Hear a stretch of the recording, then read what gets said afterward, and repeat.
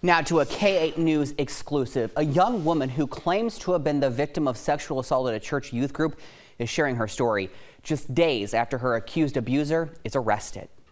It was 100 pounds lifted off of my shoulders.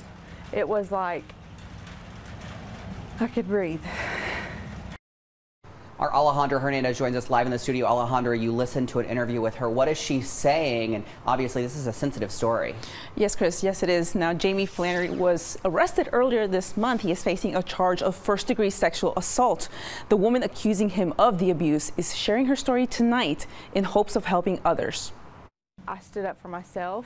I had to. A survivor breaks her silence. When it happened to me when I was 15, all those emotions and all those thoughts just trapped in my mind, and I just could not handle it anymore. Court documents say Caitlin Kenner was just a minor when Jamie Flannery started sexually abusing her. Investigators wrote in probable cause documents it started by him asking for sexually explicit photos before leading him to touching her at his home and in a church parking lot. Years would pass before Kenner could no longer hold on to the secret.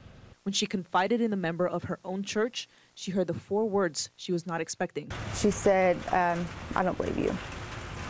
That's when I shut down, and I kept it to myself for 6 years. Several more years would pass before Kenner would tell her own mother about the abuse. Her relationship with God was also affected. For me personally, it did take a toll on my Christianity. Of course it did.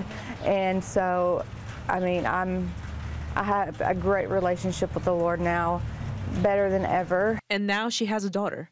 One of the reasons she came forward. Just looking at her every day, I wanted to be strong for her so I can tell her later on down the road, Mom did this. After 10 years, Kenner came forward and Flannery was arrested. He is facing a felony charge of first-degree sexual assault. For Kenner, finding the right words was difficult. I did the right thing. I was scared to do it.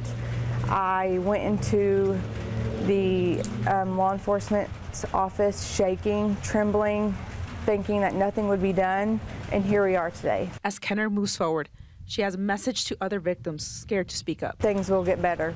That's what I would tell my 15-year-old self. Things will get better, and you will survive this. You will survive this. During questioning, a Randolph County pastor, Gary Moore, told investigators that Flannery said he didn't do anything to the victim she did not ask for or that she was not okay with. And Chris, we left a message with Flannery for comment, but we did not hear back from him. All right, a sensitive story tonight. Thank you, Alejandra. And Kenner said one of the reasons she shared her story is because she wants to become an advocate for sexual abuse victims. And we have more information on the allegations and what the investigator said happened to the victim online. You can read the story right now on the K8 News app.